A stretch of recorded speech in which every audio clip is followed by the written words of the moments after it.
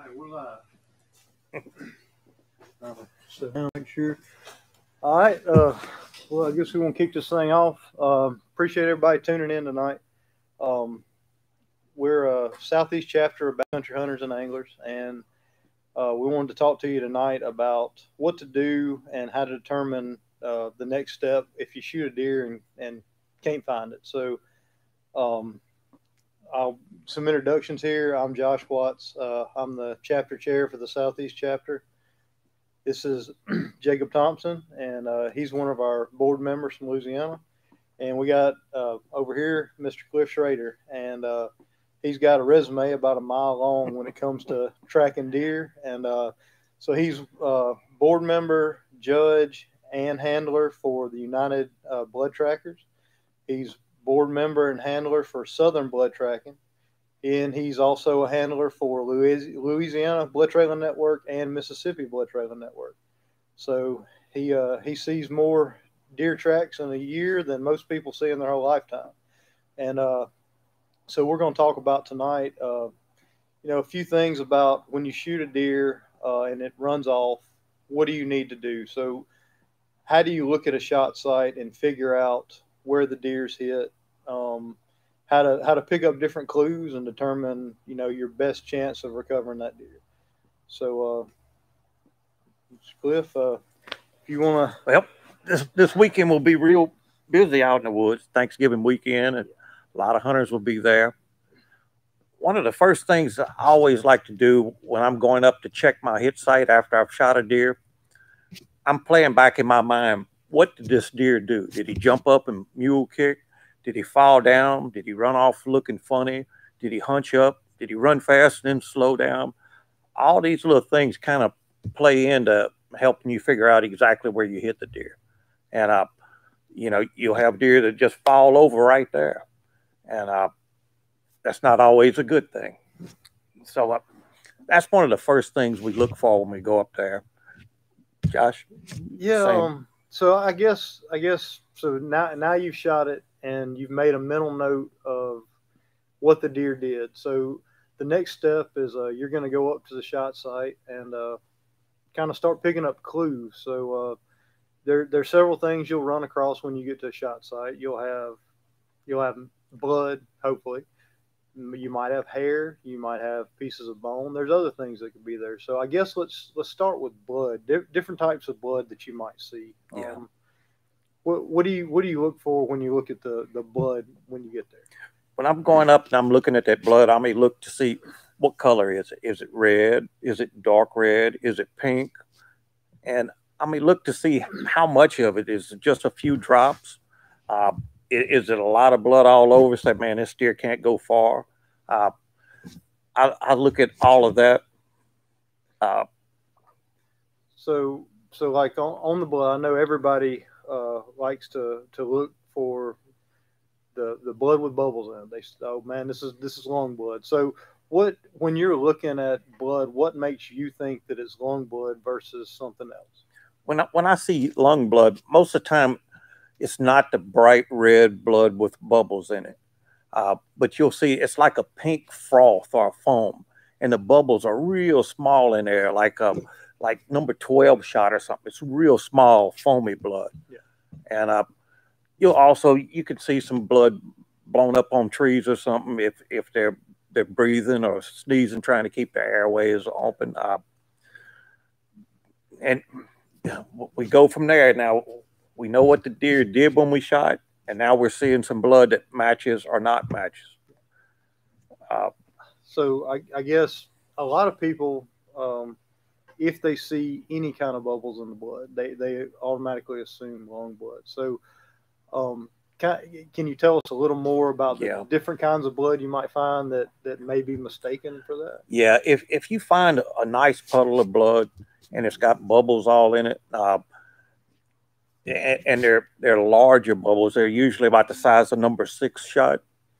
A lot of times that's just indicating a big bleed, and it's not lung, and the color is still red on it. It hadn't changed because it hadn't turned pink. And it's kind of like if you just had a hose pipe burned in a yard, it makes bubbles around it. And so it doesn't really help us a whole lot when we see that. But most of the time when you see that, there's a lot of blood coming out too. So that's more indicating like a muscle hit or something Yeah. like that. Muscle hit. Now, would you have a lot of blood there at the shot site with the muscle hit, or is that something farther down the trail? Sometimes yes, sometimes no. But usually right around there, if we hit through a muscle and all, we're going to have something that's tell us that we're going to have some blood on the ground right there. And now, if we don't have blood on the ground, it could be several other things. Sometimes deer are just not bleeding right there. I've seen shots with 35 wheelings a little high in the chest and through, but no blood anywhere around there. It wasn't until we were probably 40, 50 yards on the trail before we started finding blood. You have, well, we can go into the different kind of hits. Yeah, I guess we can do that. We talked a little bit about. Well, I tell you what about liver blood? Let's talk about that, because that's something that's pretty common. If you hit a little bit further back than you intend to, you might run into that. So yeah, the liver is kind of like right in the middle, and it's sitting right over the top of the stomach, like covering about 2/3 of it. When you see liver blood, you can see stuff from just plain brown color, gray brown, all the way up to like dark red, looks like calf liver or chicken liver. I mean, a very dark color. And yeah, and we handle this a little different too, other than if we have this bright red blood. So I guess so. The next thing you go up and you've got blood or no blood. So you've looked at the shot site and everything around it to determine if you've got blood, what type you've got. Yeah. So next step, some other things you might see like hair. So what are you looking for if you've got hair on the shot site? Usually, but just about all the shot sites will have some hair, even if you don't see it. It might not be right here where you hit the deer. It might be 8-10 feet behind or so where it blew this hair off. Sometimes you shoot it, you can see the hair fly off in your scope and all. I have a little chart that I carry with me, and I can pick up this hair and identify where it came from off the deer. And every year I usually make some, just off the first deer I killed. I'll put shoulder hair, leg hair, belly hair, back hair, brisket hair, and I always have a reference. And if you just take one hair and put it there, you can say, well, this is not chest hair, and all, because they have different color tips and all on them. And it's easier for me to go, okay, that one matches that, than to just try to remember what it is. If we have hair there, that's going to help us. It's not always foolproof, because it could go through chest and hit a leg, or Right. go through leg and hit belly, and it could try to trick you with different hairs there. A friend of mine had a bunch of real long white hairs at the hit site, and found out later on they had shot the tail. Oh, so, man. Yeah. So you don't see that very often. Some tricky stuff. That's pretty tough to hit the tail. Yeah. So what else might you find at a shot site that's not hair, not blood? So what are a few things we should look for there too? Now, usually predominantly when people tell you that deer ran off looking funny, or something was wrong with them, or I heard a big crack when it hit them, stuff like that. A lot of times you'll go down there, you'll find some leg bone down there, and it will be just little pieces of bone, sometimes just little crumbs, but usually on the trail you'll find more and more of them, and you can take that bone and put it in your hand, and if it's curved, the concave side, okay. That's where the marrow and all runs down. And sometimes people will see pieces of bone and they'll say, oh, that's rib bone and all. It's most of the time if it doesn't have teeth in it, it's going to be leg bone. And I've seen one time in literally hundreds of deer where it was rib bone. So, not to say I didn't miss any, but most of the time it's not. Right.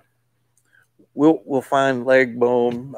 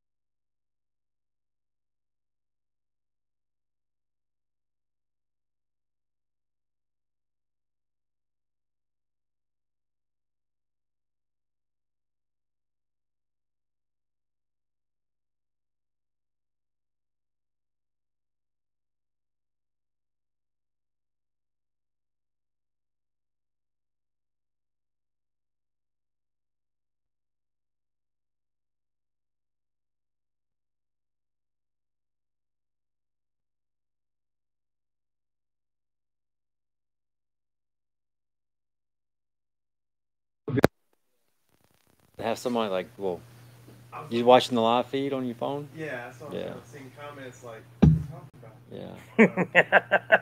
Yeah. When did it die? All right, we're Right after we made introduction. yeah, probably. You've been waiting in.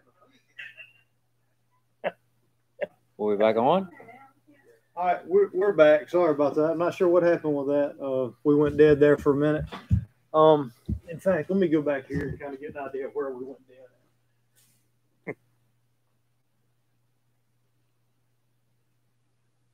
All right, we're talking about leg bones. All right, so we'll start back over at leg bones, and we'll monitor the video feed a little bit closer. So yeah, we'll back up. We missed a little bit there.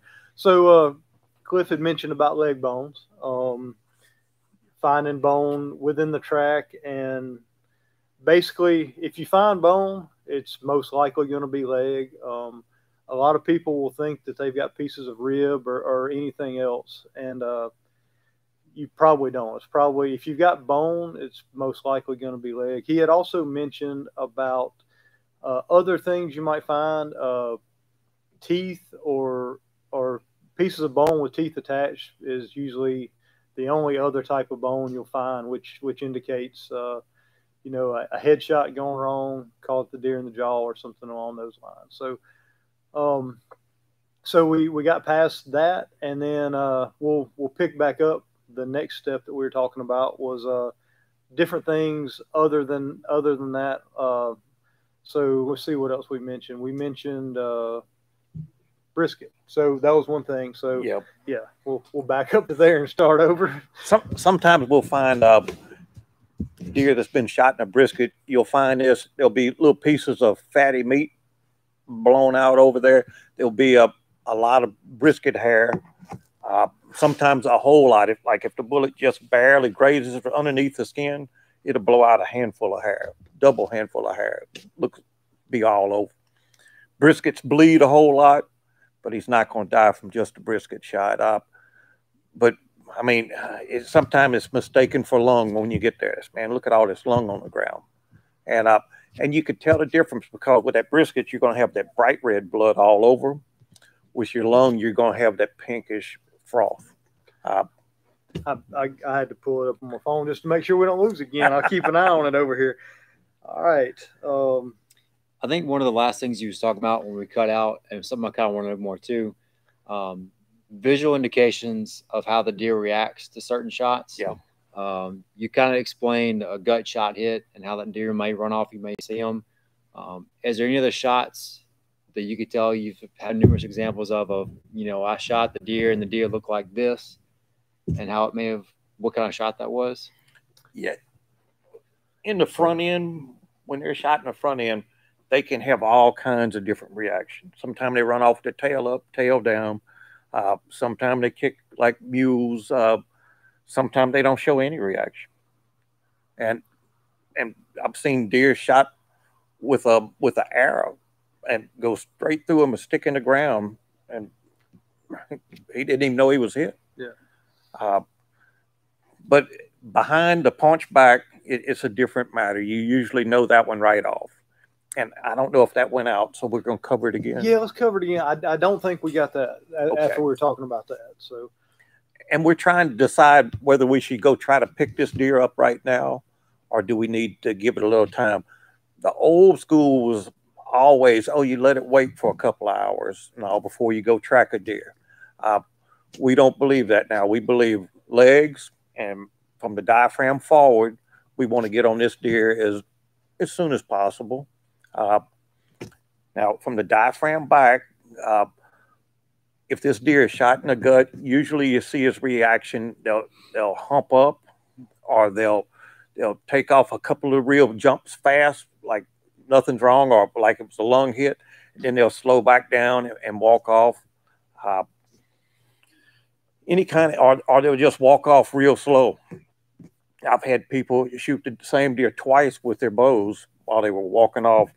And they hit them both times in the guts too. Oh no! And so this deer right here, this deer is a very recoverable deer if we act right.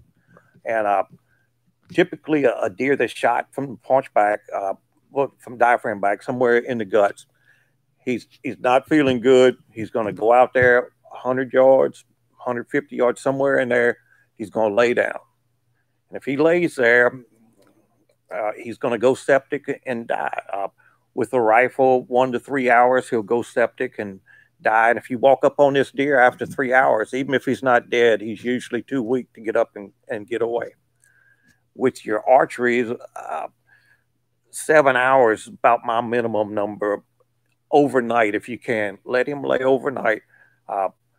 People worry about, oh, this deer won't be good. Well, this deer's not dead right now. Yeah. Let this deer lay there. You can walk right up to him in the morning, especially if you have a dog. That's a high recovery rate on a dog. It's an easy track for a dog.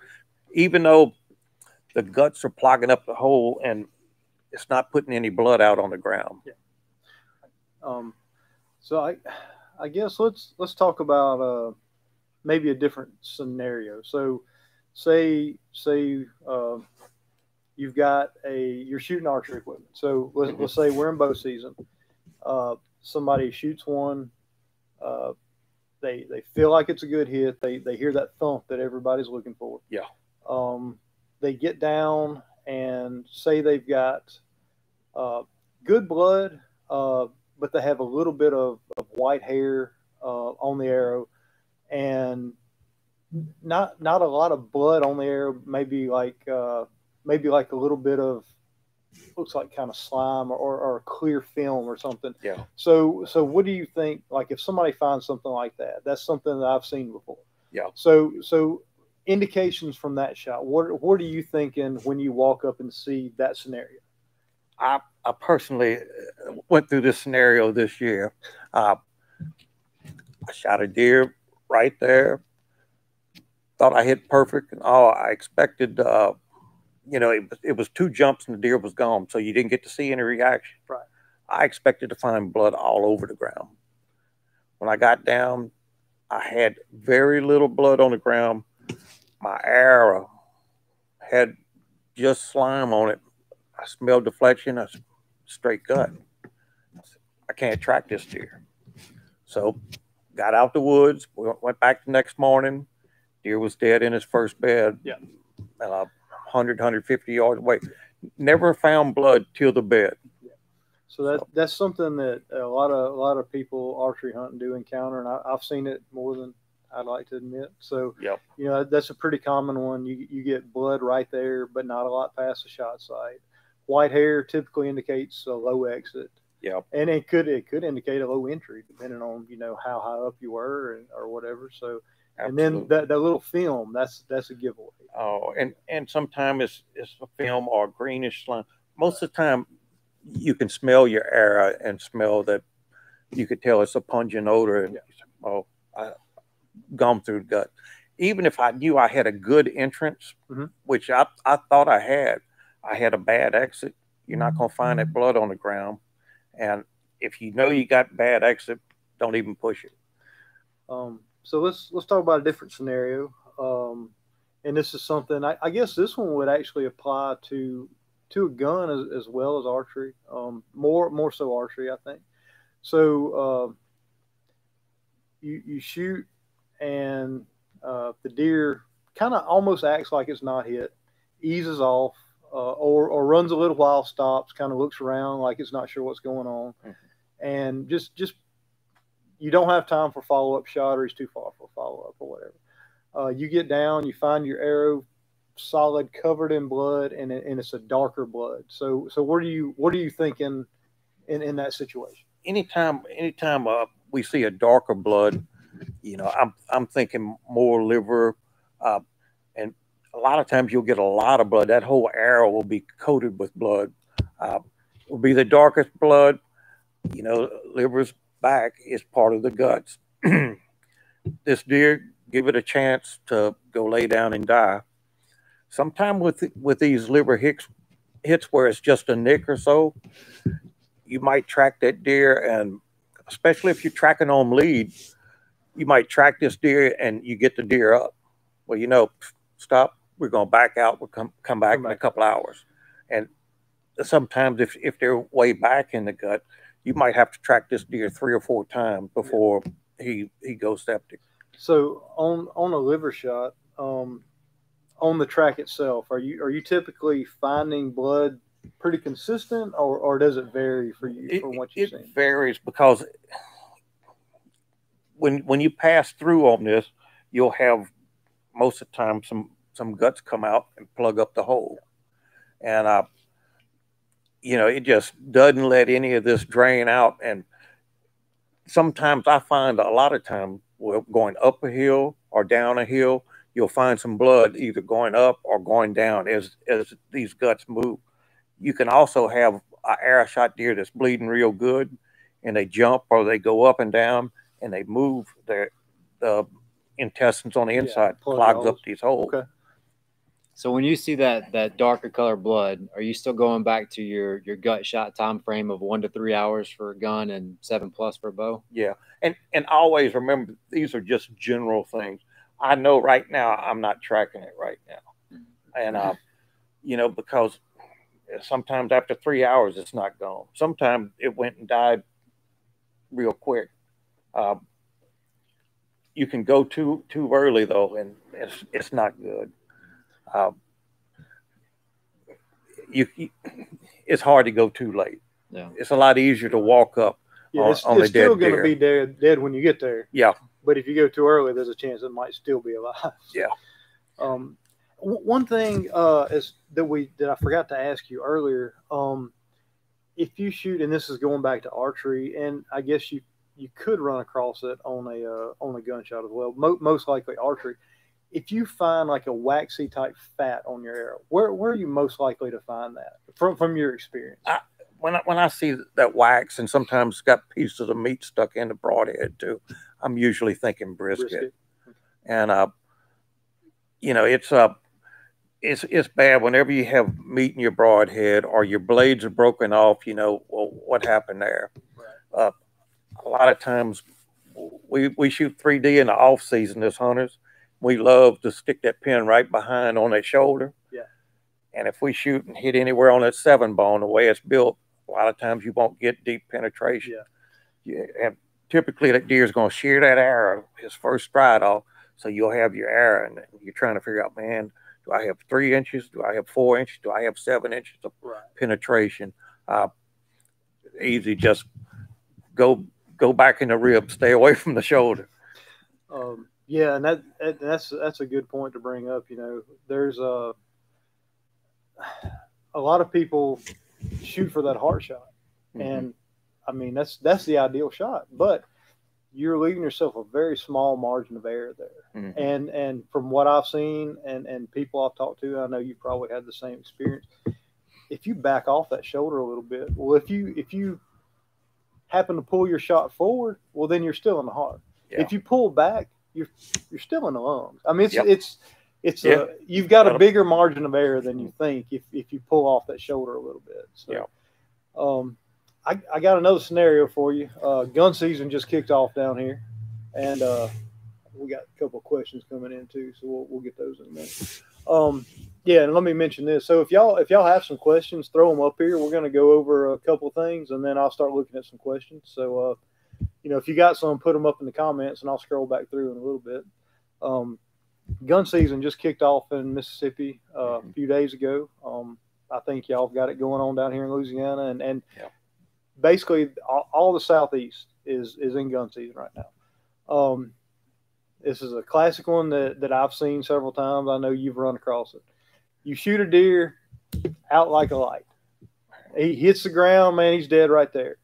You high five, you celebrate, you start packing your stuff up, and you see his tail start twitching, and his legs start kicking, and he gets his front feet under him, and then he walks off.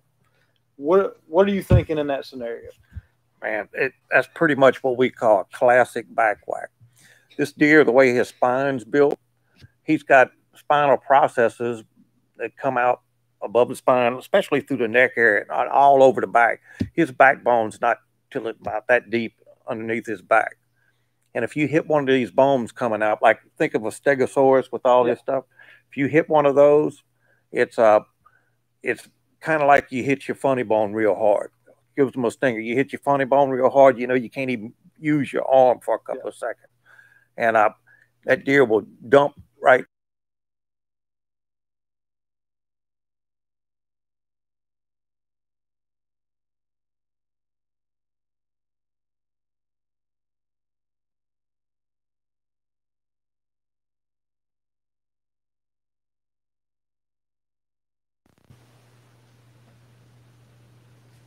So does this mean we get a discount for next All right, time? we're back again. Sorry about that. I don't know what's going on, but anyway, Cliff was talking about the spinal process sticking up, and what happens when you clip one of those but don't get anything vital. So yeah, if you hit them on top of the spine, you usually find a pretty good bit of hair there, because it going through just a little piece of the deer, hitting that spinal process, or just going real close to the backbone, enough to interrupt his nervous function for a minute or 2 or 5 minutes or 10 minutes.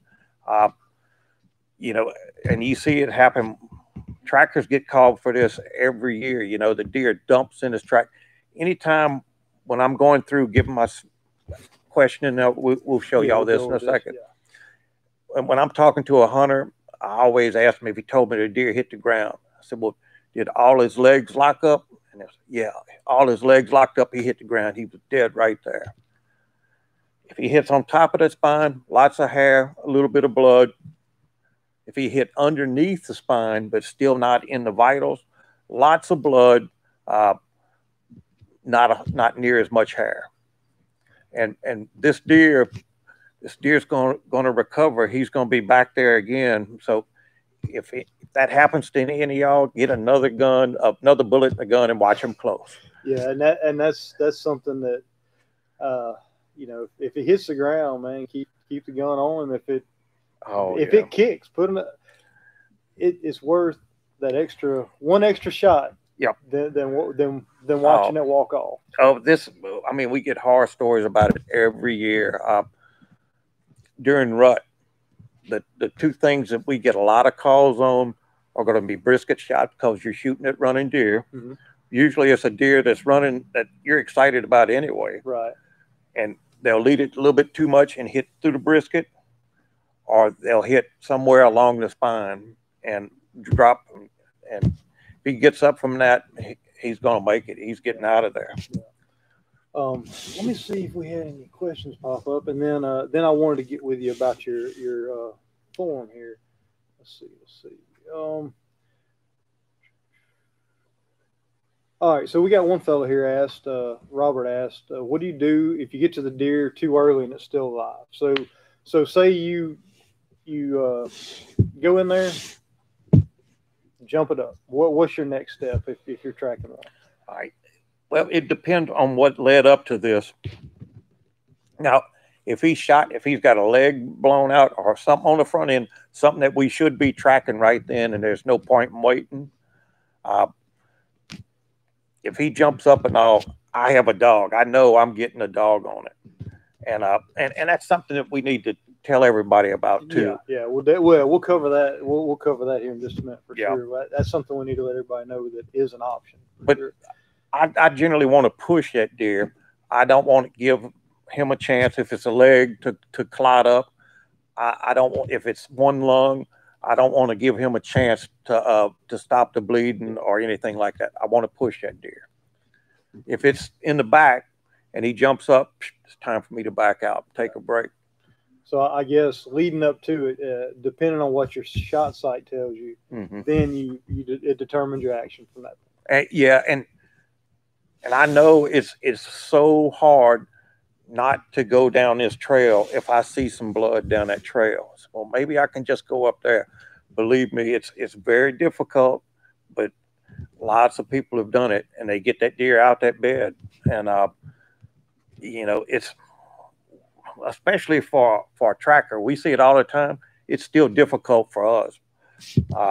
Man, there's blood there. I'm going back. I'm coming back, but it's worth doing that. So, like Cliff mentioned, he uses a dog to recover deer. I do the same thing, and there's several options for people. So what we're talking about tonight is, you know, you're analyzing the shot site and you're going to determine, can I find this deer? And then from that point, you can say, well, do I need to get some help finding this deer? And that's something that we definitely need to mention. So those are options. There's options out there. Mentioned earlier, and I'm gonna I've got links in the description for this video, so y'all scroll down and you'll see it. Cliff was with United Blood Trackers, so national organization. They've got a map on their website. You can find a tracker in your state or any state you're in. They'll have a list of them. They go through what different certifications levels, Yeah. and man, they're top notch. They're all certified and willing to help. I've got a link to that in the description. Cliff is also a member of Southern Blood Trackers, which is a regional down here, Louisiana, Mississippi. Same thing, man. They've got all proven dogs, and they're, you know, we're pulling Cliff away from running tracks tonight. I guarantee you, he's itching to get that little dachshund out and go. And then I mentioned Louisiana Blood Trailing Network and Mississippi Blood Trailing Network. So these are Facebook-based groups. They have handlers throughout the states. So if you shoot a deer and need help recovering it, you go on that Facebook group, and I've linked them in the description. And you say, hey, I shot a deer in this county, this town, this is my phone number. And the administrators in those groups will contact you, get a little more detail about the shot, you know, anything you can tell us about the track. And then we'll match you up with somebody in your county that can come help you. So those are different resources that are available. There's something similar, and you'll have to search them on Facebook because I didn't link them in the description, but Alabama Blood Trailing Network, Tennessee Blood Trailing Network, Arkansas Blood Trailing Network, Georgia, and Florida. They all have the same type setup. So some of them you'll get on there and they'll just have a list of people in your state. You grab a phone number and call them, and they'll come out and help you. So there's different ways they're set up. So there's definitely an option. Yeah.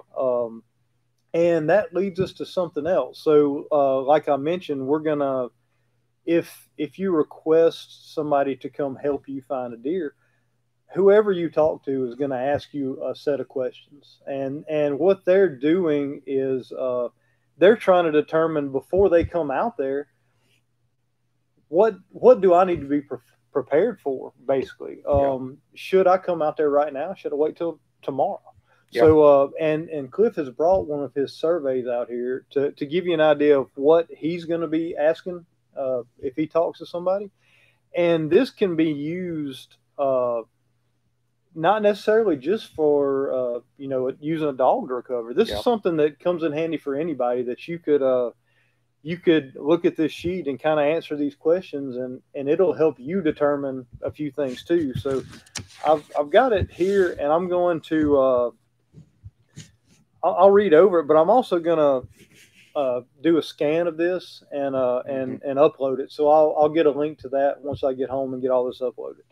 So here's a few things that Cliff is asking the people here. So first is basic personal information: name, phone number, date, time, you know, contact information, basically. But then we get into the stuff that has to do with the deer itself, with the shot itself. So what'd you shoot it with? Was it a buck or a doe? Did you shoot it from the ground or a stand? And if you shot it from a stand, what's the height you were at, and what's the distance? Now, those might seem pretty, you know, just minute details, but man, that'll tell you a lot. I mean, the shot angle, where your arrow exits will determine where the blood is. I mean, there's a lot of things there. Did you see the shot hit the deer? Was it broadside, quartering away, quartering toward? Did you get a pass through? Did you find your arrow?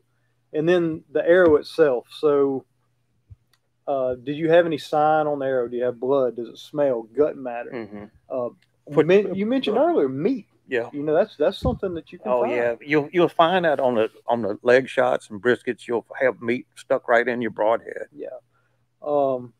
how far from the top down or bottom up on the deer. So did you shoot him in the spine, the bottom of the gut, or somewhere in between?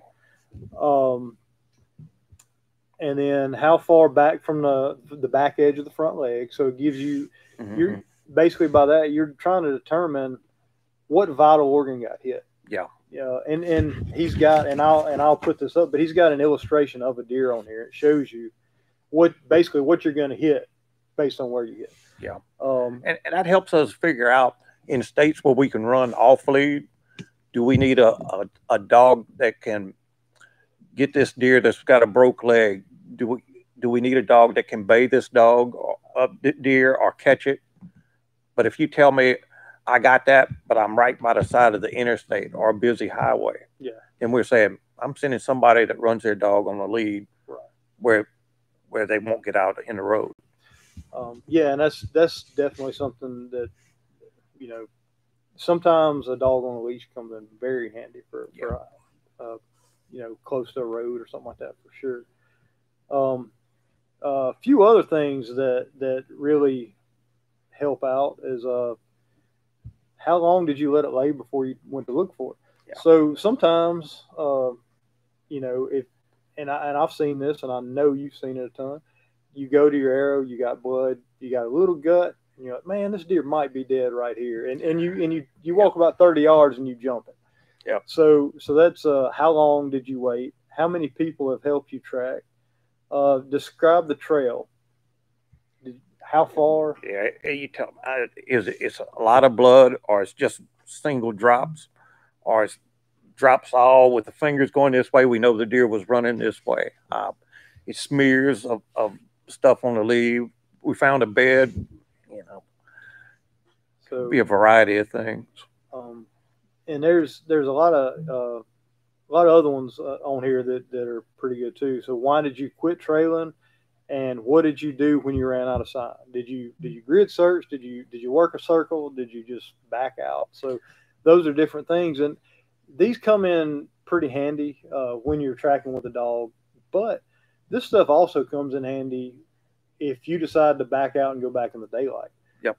So if you're walking and you run out of sign and you start grid searching, well, you might step in a little bit of blood that you're going to spread somewhere else and throw yourself off.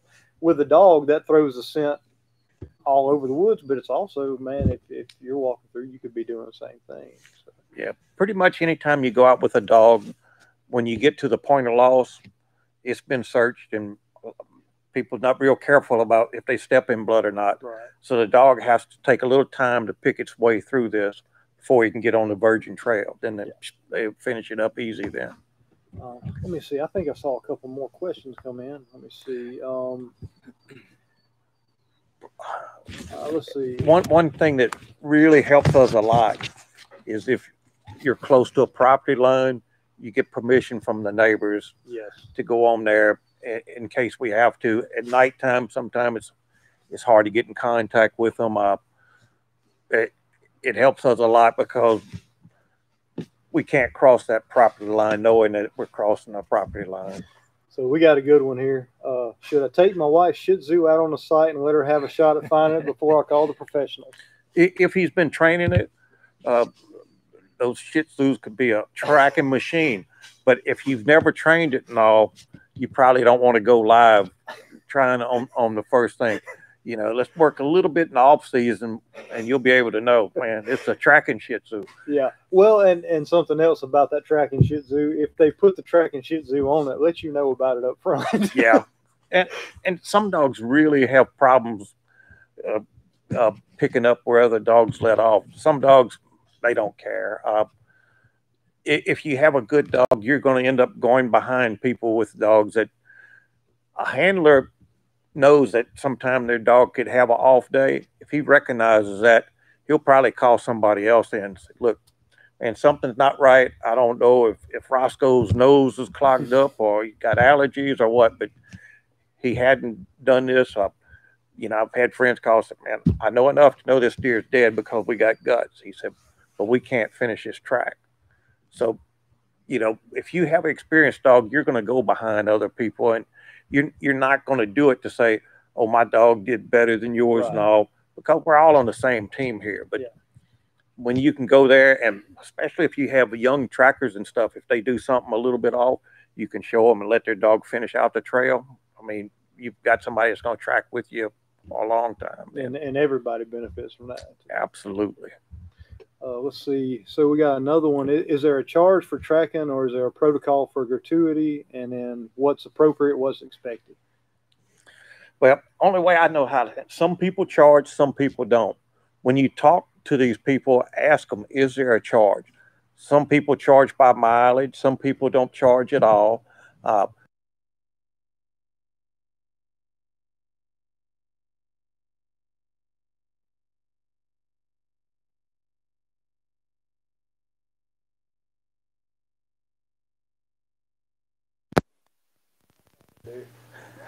Back again. We this thing's got a 15-minute timer, obviously. So anyway, we're back for one more round.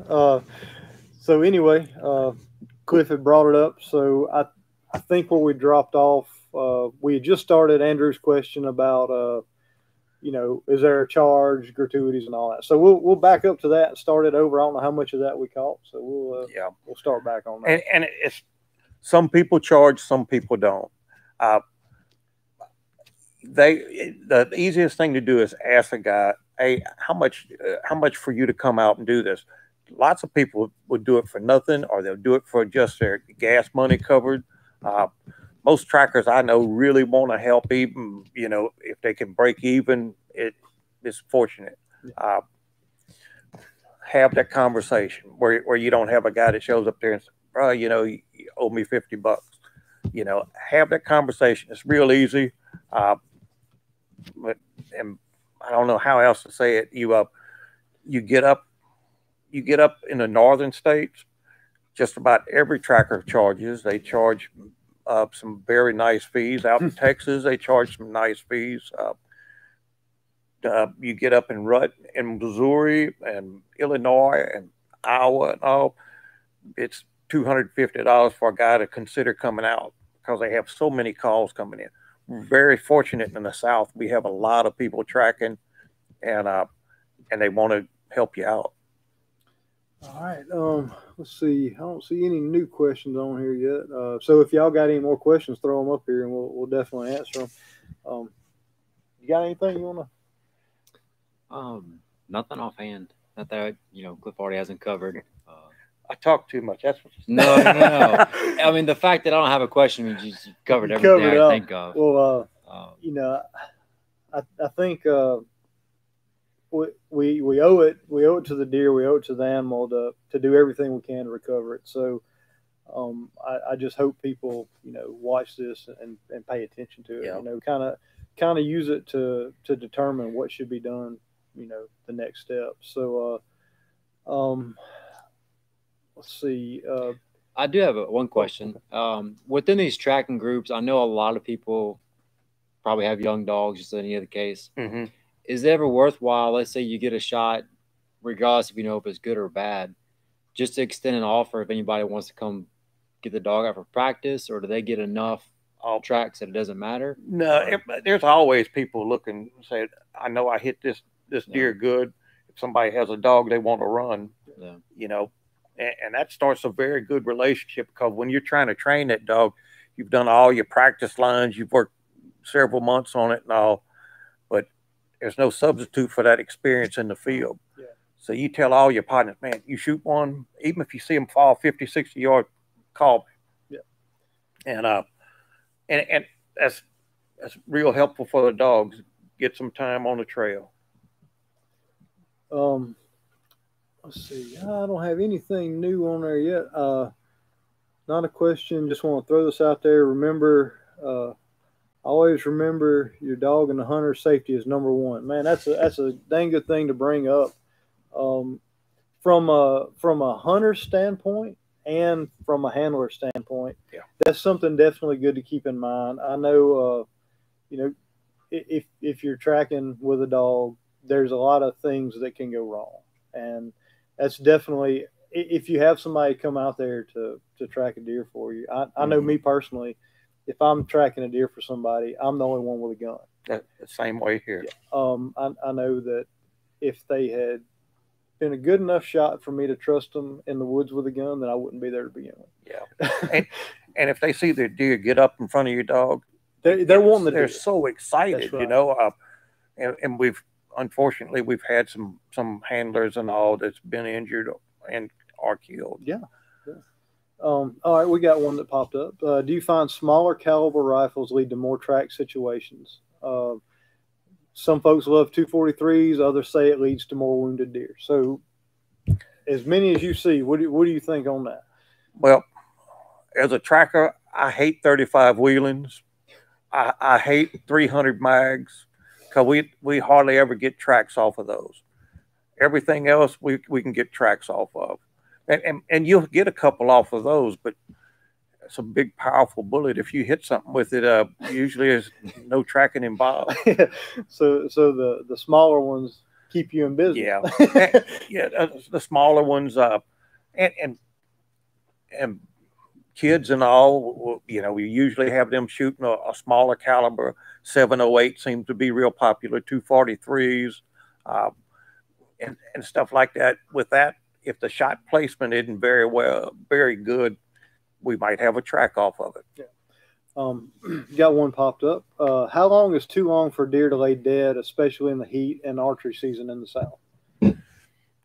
All depends. Now, if you shoot that deer and it's gut shot, I mean, I want to let him lay overnight. You figure he's running 100 degrees when you shot him, and he's going to run out there. He's usually not going to lay out in the sun. He's going to find something in the shade or something he can get under. He's going to lay it down. He might be 7, 8, 9 hours before he even dies. Sometimes you'll find them the next morning. They're still not stiff. Yeah. So overnight definitely won't help. Definitely won't hurt matters. No. Yeah. Okay. Let's see. Right. Nothing else on there yet. Well, we'll go back to one of the questions talking about safety. Let's say you made your shot, you call a dog out, and the conversation leading up to that, is there any other safety points that the hunter should make to the tracker before coming out? I always like when we're trying to figure out what team to send, knowing if there's busy highways and all, or anything out of the ordinary. Some trackers want to know when there's a lot of hogs in that area, a lot of wild hogs. Some of them want to know about coyotes if you have an especially high population of coyotes. Anything like that, you know, I tell him where he knows what he's dealing with. Some dogs, coyotes don't bother at all. And sometimes you get some that's had bad dealings with them and they're spooked by them. Yeah, I'm glad that got brought up. So one more thing I wanted to ask you, and that just reminded me, and not necessarily just with tracking with a dog, but tracking in general. Say I've shot one, I let it lay up, and I'm going back after it. How often do you see coyotes or hogs messing a track up, or I guess dispersing the blood, dispersing the sign, or moving the deer, or you know, is that something you run into? We have run into it, and but not a whole lot. Okay.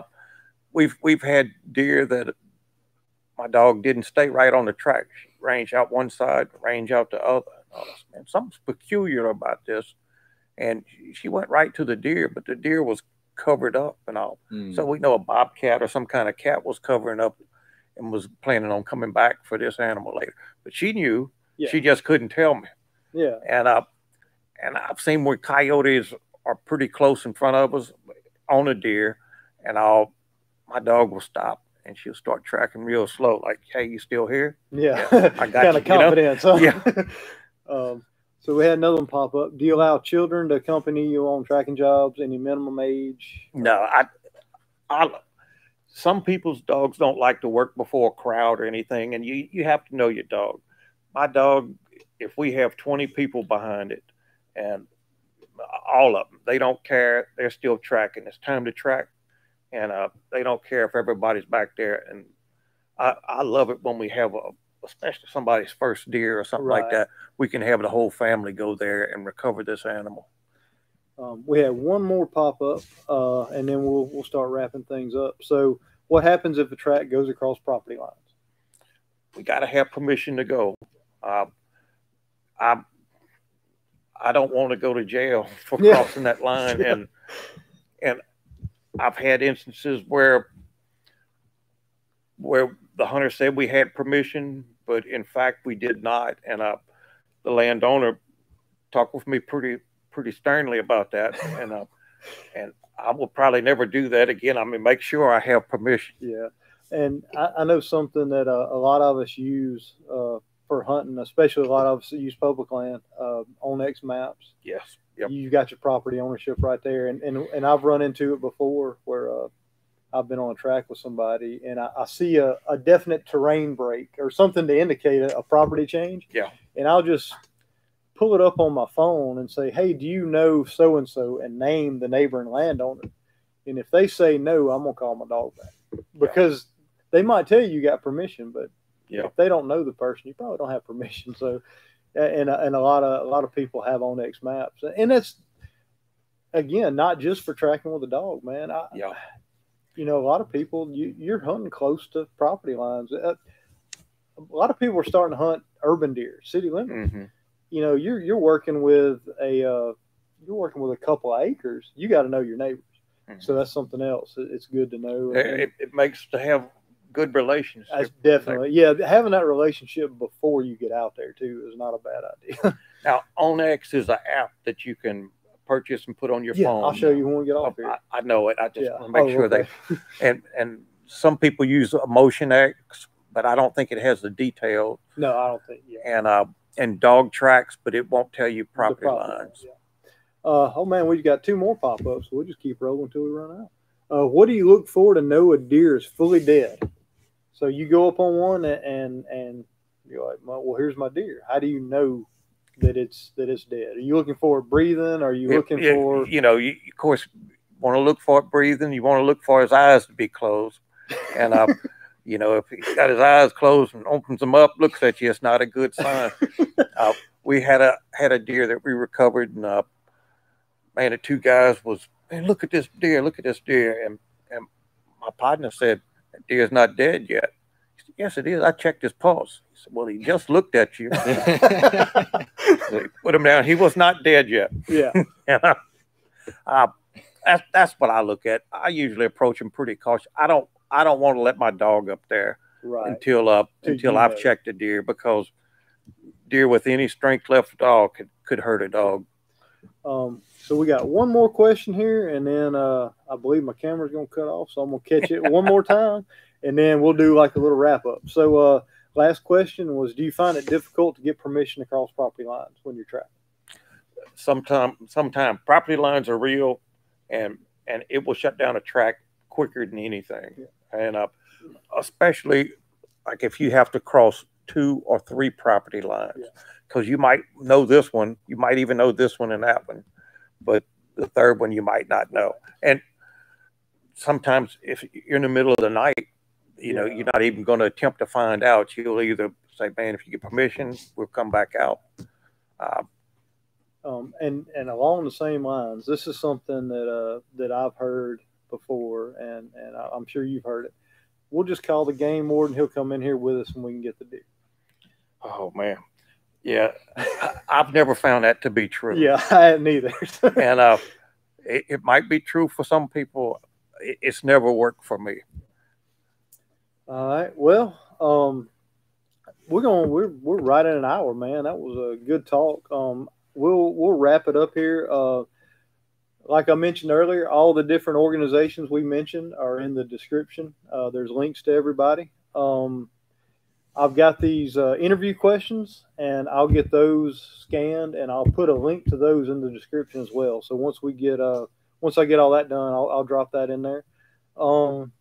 Wrapping up, man, you got anything you want to throw out there? No, if y'all end up thinking of something later on and say, man, we want to ask them about that, y'all put the questions on there, and we'll do whatever we can to respond. Okay, to them. yeah. If y'all want to put some questions in the comments here after the fact, I'll give it a couple days. We'll gather some questions up and get them answered on here, and make sure we get everybody's questions answered to help make sure you recover your deer this year. Yeah. You got anything, Jake? Well, speaking of deer this year, will y'all go after any other animals, pigs or any other big game? I won't. I track with dachshunds, and when my dachshunds catch a big boar, they just tear them up too bad. Some people will track different animals. I have been called to track horses, cats, dogs, people, and this is true. Well, I know of a few kangaroo. horses in the woods. So. Got called to track a kangaroo in Poplarville, Mississippi. I did what any good tracker do. You refer it to your friend that lives over there. She did track it, but they didn't recover. Well, I guess wrapping up, man. I want to thank everybody for tuning in. Let me hit this button real quick because it's flashing at me.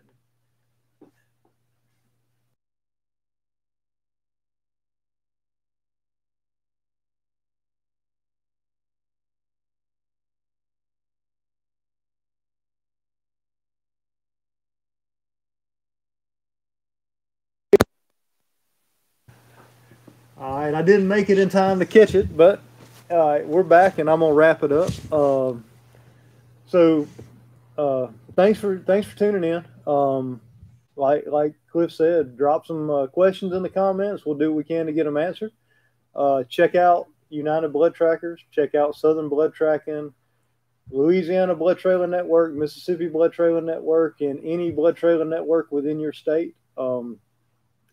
Those guys can help you out. If you put all the pieces of the puzzle together on your own and decide you need some backup, don't be afraid to call, man. There's people out there that'll help you out. And I just hope that this helps you kind of put those pieces together by determining your different sign, your different deer reactions, blood, hair, bone, whatever you find there.